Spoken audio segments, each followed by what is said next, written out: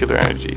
It's the use of energy released during fission or fusion, and it gives electricity to 20% of the US and 11% of the entire world. Currently, there are nearly 100 power plants spanning across the US and over 400 power plants worldwide generating electricity. It's roughly generating about 805 billion kilowatt hours, which can power roughly 74 million homes across the United States alone. According to Yusuf Kaplan in his paper, The Overview of the Nuclear Energy Situation in the World and Turkey, the US is currently, quote, accounting for more than 30% of worldwide nuclear generation of electricity. Along with providing 75 million American homes, it's also substantially cheaper than other sources of energy, such as coal or natural gases. According to the Institute for Energy Resource, nuclear energy produces electricity at as low as $2.10 per kilowatt hour, compared to sources like coal, which average $3.23 per kilowatt hour, and the price of $4.15 per kilowatt hour for natural gases. In his paper, A Critical Assessment of Industrial Coal Drying Technologies, Role of Energy, Emissions, Risk, and Sustainability by S.V. Jangham, quote, coal fuels around 40% of the power stations around the world. Not only is it more expensive, but coal also results in the production of harmful emissions that damage the planet and its atmosphere. This occurs during the collection process of coal, as well as the burning of it.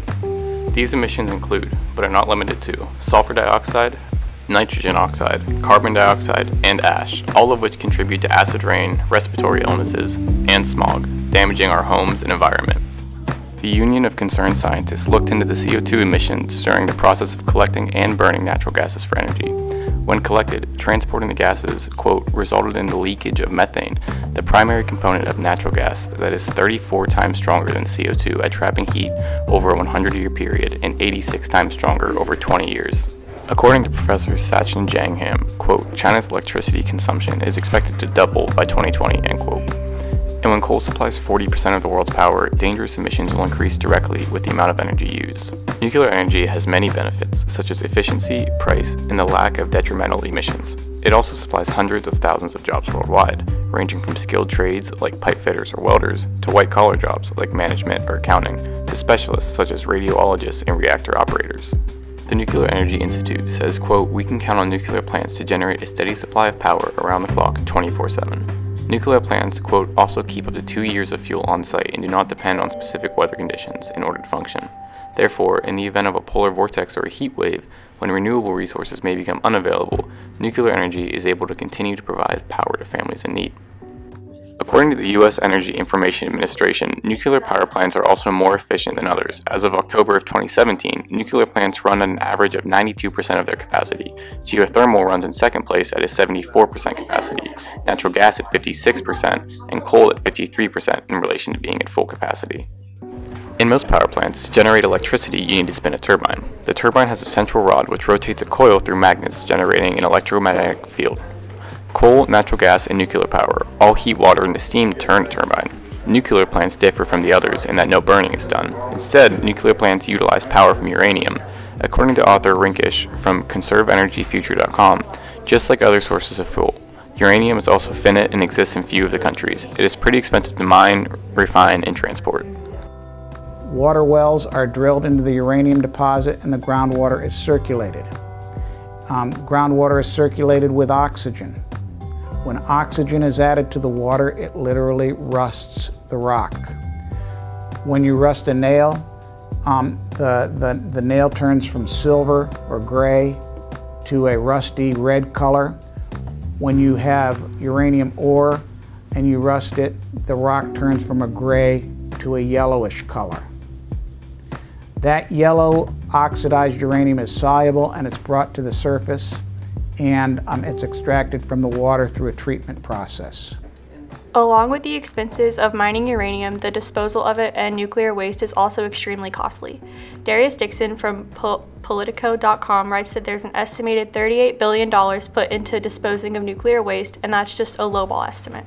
He also states that the damages from nuclear waste disposal add up to nearly $50 billion. To put that in perspective, the Environmental Protection Agency's budget is only $8 billion yearly, meaning that the act of polluting the earth with the disposal of nuclear waste is over 6 times higher than the budget given to protect the earth from environmental harm.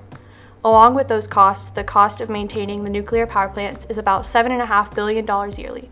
So disposing of nuclear waste costs $43 billion more than generating electricity by nuclear energy. That's a ridiculously large sum of money for disposing alone. What do they do with these things after we seal them? I hear they dump them in an abandoned chalk mine and cover them with cement. I hear they're sending them to one of those southern states where the governor's a crook. Either way, I'm sleeping good tonight.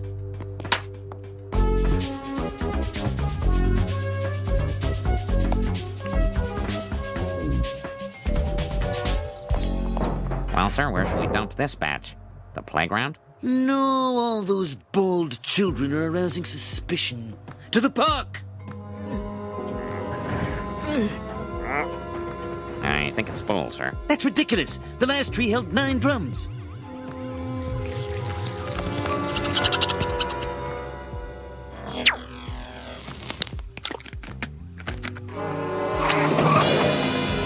Agent Malone, Environmental Protection Agency. Some Boy Scouts stumbled on your little game of hide the ooze. Organizations such as the U.S. Nuclear Regulatory Commission, the Institute of Nuclear Power Operations, and the World Association of Nuclear Operators work to maintain citizen safety by implementing plans and policies meant to ensure safety and security at nuclear power facilities in the U.S. and worldwide. The NRC is responsible for distributing operating licenses to all U.S. nuclear power plants. If a plant does not meet the standards and regulations set by the NRC, they will not be given a license to operate. All of these groups also regulate nuclear power plants through the regular inspection of equipment, management, and individual workers to prevent both mechanical and human error. Radioactive waste with low and intermediate levels of activity is already being disposed of in geological facilities in several countries.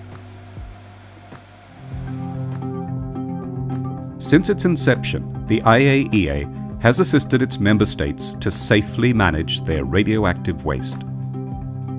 The IAEA produces internationally respected safety standards and offers technical guidance. At its headquarters in Vienna, Austria, the IAEA hosts meetings and workshops, bringing together experts from around the world to exchange experiences. International teams, led by the IAEA, review security measures at waste storage facilities. The IAEA also helps countries to securely store high-activity sources in advance of disposal. Its experts run training courses in radioactive waste management and conduct missions worldwide to assist with the conditioning of disused, sealed radioactive sources. Sometimes preventative measures don't always work, as seen with 3 Mile Island. 3 Mile Island in 1979 was the first wide-scale nuclear disaster in the United States, where the Unit 2 reactor had a meltdown due to design flaws and operator error. Luckily, very little radiation was exposed to the surrounding population, but it shows us that these disasters could happen close to home, like at Browns Ferry Nuclear Plant located on the Tennessee River. Some places aren't so lucky. 8 years after 3 Mile Island, a catastrophic nuclear disaster took place at Chernobyl nuclear power plant in Pripyat, Soviet Union. Due to operator negligence and several design flaws, a reactor exploded, releasing 5% of the reactor's core into the atmosphere, forcing locals to evacuate. The amount of radiation poisoning killed 28 people and caused heightened reportings of thyroid cancer, and those who cleaned up the site ended up with higher chances of developing leukemia. Many Western scientists have said this evening it could have been a complete meltdown. The TMI accident was nothing compared with this. The TMI accident noted moderate exposures, really, like an X-ray within a mile or so of the plant. That was 7 years ago this spring, and nobody was killed, and very little radiation got out despite all the alarm, because at 3 Mile Island and all other American nuclear power plants, there's a containment building.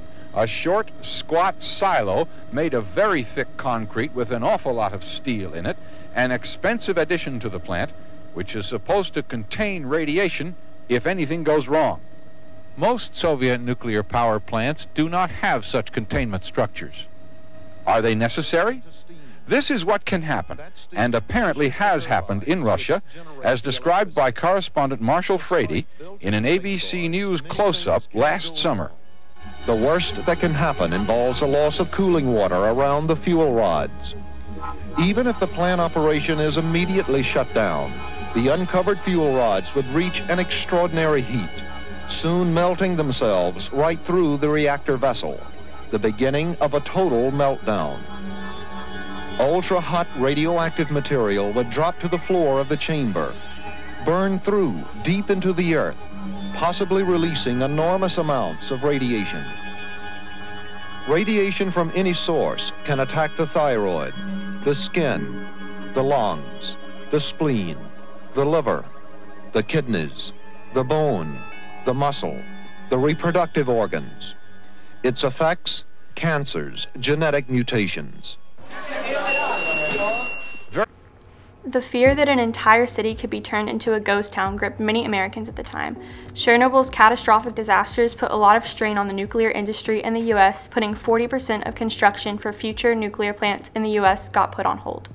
Regulation improvements in various groups were formed to ensure that a disaster like Chernobyl would be virtually impossible to ever happen again, like the creation of the International Atomic Energy Agency. With these factors in mind, nuclear energy could be seen as dangerous and less sustainable than other forms of energy. You're Mr. Burns. Oh, really? And what would you use instead of nuclear power? Solar? Hydroelectric? A mix of conservation and wind. Who told you about those? A talking tree at a commercial. Well, I know when I've been licked. While it's cheaper and more sustainable than using coal, there are other options like solar and wind energy that are more environmentally sustainable and safer than nuclear energy. While nuclear energy has benefits such as zero harmful emissions, cheaper electricity costs, and an abundance of jobs, there still exists the looming threat that is meltdowns or radiation poisoning. Other sources such as solar, wind, or hydroelectric all supply jobs, produce cheaper energy, and restrict the release of greenhouse gases that damage our environment. Regardless of which form of clean energy is utilized, any change away from depleting fossil fuels is a step towards a greener future.